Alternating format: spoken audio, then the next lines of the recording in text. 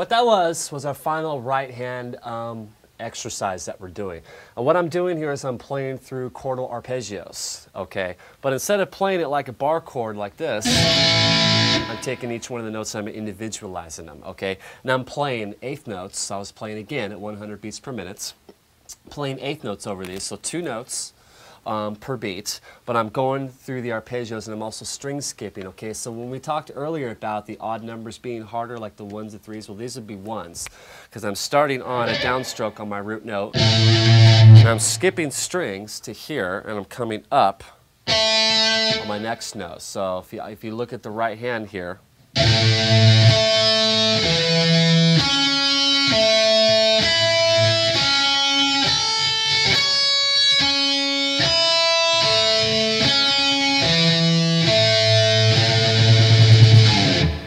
that's kind of what it looks like, okay? And also what I'm doing here is I'm taking this pattern and make it a little bit more musical by going through different chord forms, okay? So I started on an A major chord, I went down to a C major chord, then I went down to an E major chord off of the 12th fret,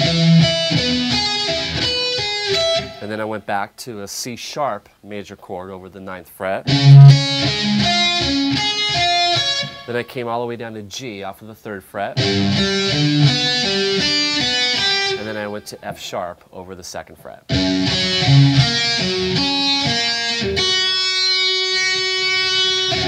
Something like that. Now, what you can do with this exercise is do a couple of different things with it. Right now I'm playing sets, like I said, of 1 notes, playing eighth notes.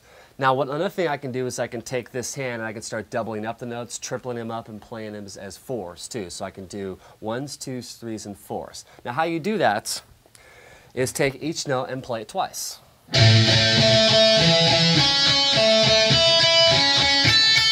Or take each note and play it 3 times. And then play it 4 times. Something like that. That way we can get all of the rhythm figures that we normally play put together inside of this. Okay, so if I kept the metronome here at 100, and I wanted to play eighth notes, and I want to play 2 notes on each string, it would sound something like this. 3, 4.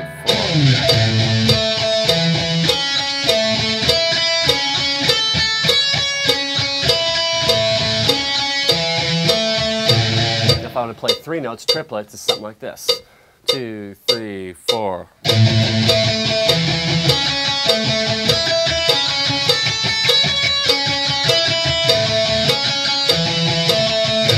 That'll probably be the hardest one to do. Okay, now the set of 4. 3, 4.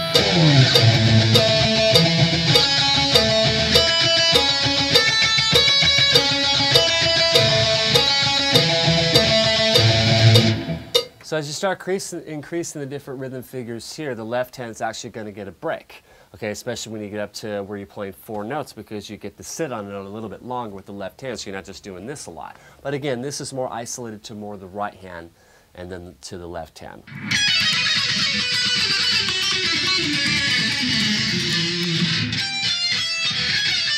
If I didn't warm up my muscles firsthand, my first set, I would cramp up big time. It'll be very, very difficult for me to finish up the rest of the night if I'm cramping up already in the first hour. The first thing I do, I always go through my warm-up exercises, the ones that we worked on today. That'll give us longevity. That'll give us stamina.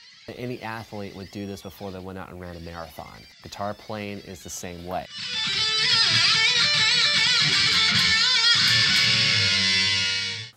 All right. So the warm-ups are finished, so let's get to some playing.